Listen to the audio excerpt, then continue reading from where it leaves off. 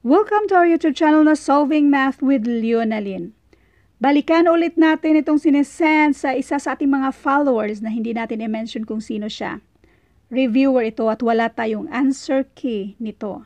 Now, let's do number 11 at ito ay tungkol sa average. Isa-isahin natin para mas madaling mahanap nyo. But before we will do that, para sa mga first time pa sa channel ko, ito yung FB natin, wag na kayong mag-message dyan. Tambak na yan ang mga messages. Kung mayroon kayong concern, dito na lang sa Leonalyn Vlog or sa Free Reviewers managed by Leonalyn. Sa mga naghahanap naman ng mga libreng printable reviewers, punta kayo dito sa Philippine Civil Service Review for All. Punta kayo sa files ng grupong ito. Para sa detalye kung paano maka-download, ilalagay ko yung link sa description ng video ito. Now, let's do number 11. Nasa number 11 na tayo. The average of Muhammad's 5 exams is 91. What must he get in the 6th exam to pull his average to 92? Let's do solution number 1. Ilang 91 ba yan siya?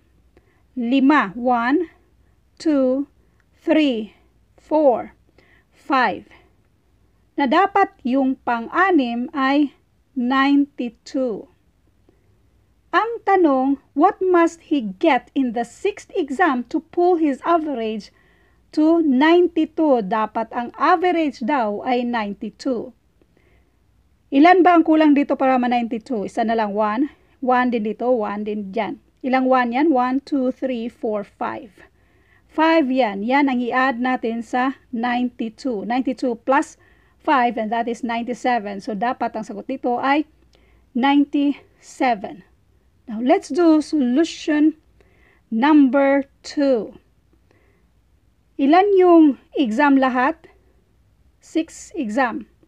Na dapat ang average ay 92. So, 92 times 6. Minus. Yung previous ay 91. 91 sa 5 na exam. So, times 5. 92 times 6. And this is 552 minus 91 times 5 and this is 455. 552 minus 455 and this is exactly 97. Solution number 3. Algebraic way of solving tayo. So, lahat ay 95, ay 91. Yung 91 na yan, instead na 91 plus 91, pwede naman ganyan na lang. 91 times 5 plus let n be that number na i-add natin yung pang-anim na exam. Ilan yan lahat? 6. So, divided by 6 na dapat yung sagot ay 92. Now, since itong si 6 ay pang-divide dyan, kapag matransfer sa kabila, pang-multiply na siya sa 92. So, 92 times 6, and this is 552.